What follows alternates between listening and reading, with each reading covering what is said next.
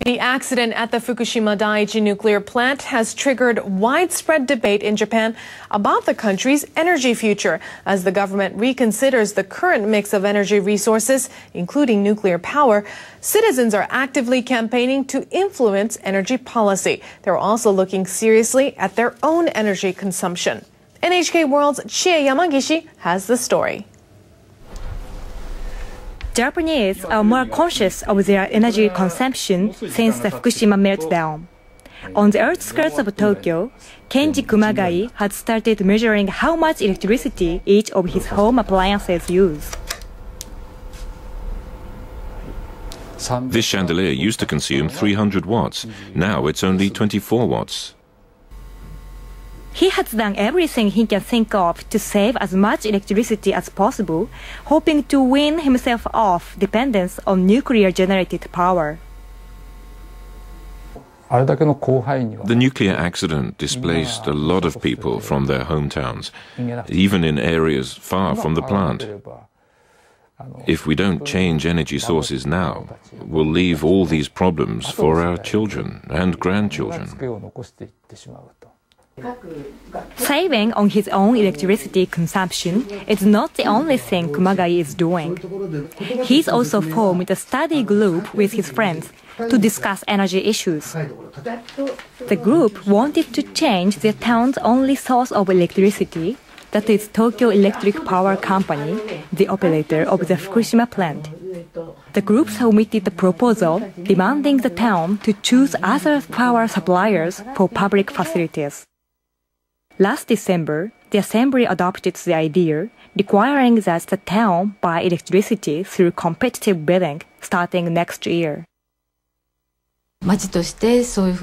I want this town to start making changes where it can. The only way to make change is to start with ourselves, with what each individual can do.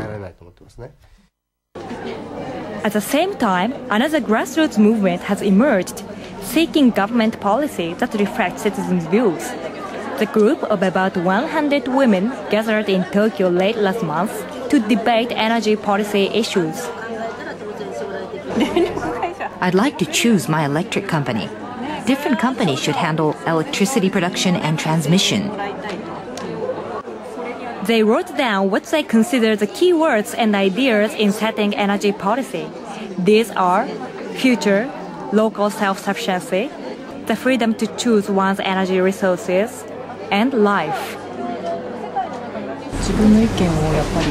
This meeting reminded me that I have to express my views publicly. Junko Edahiro is a journalist who covers environmental issues. She arranged this gathering to convey women's views to the authorities. On this day, a committee meeting was held at the Economy Ministry. Edahiro is a member of this committee that drafts the basic policy on Japan's future energy sources. Only 4 of the 25 members are women. Edahiro reads out the concerns and opinions of the women who attended their energy policy meeting.